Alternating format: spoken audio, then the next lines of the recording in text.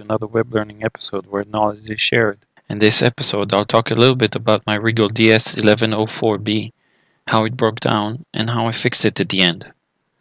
As you can see straight from the screen, without having any of the probes connected, I have a 400 millivolts noise in each channel. One day it started happening to me that I was getting the wrong readings and I couldn't figure out why. So I gave the scope to a local dealer, and they came back after a month saying that the main board is broken and they cannot fix the scope. Well, because the scope was out of warranty, I decided to fix it by myself. And here's what I did. I first started taking the scope apart. As you can see, there are two hidden screws up here under the handle, and there are two screws down here at the bottom. After removing the two screws on the top and then the two screws on the side, and then two more on the top and two more on the side, and then the rest four, I opened the case. The case, you have to lift it from this side and then it opens up completely. After opening the back cover, there are 4 bolts with a metal casing that holds the power supply. After I opened the power supply, I looked for any damaged parts in the primary side of the power supply and the secondary side.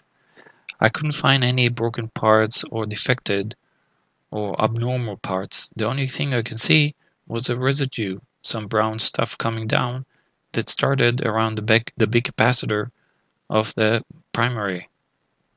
After doing some tests to the capacitor before taking it out and without having it powered to the main power supply, I saw that the capacitor is not behaving correctly.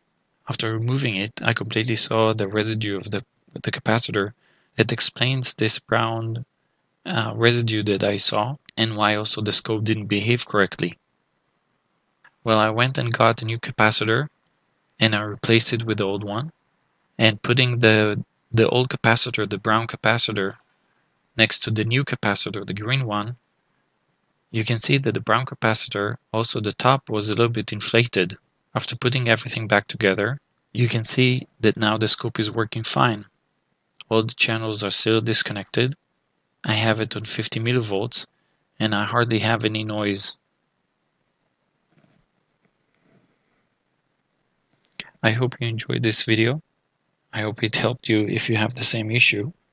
And I hope you didn't spend that much money as I did when I took it to the dealer to try to find out what was the issue, and he came back to me saying that the motherboard is not working. If you liked this video, please subscribe and you'll get more notifications when I upload new ones. Thank you.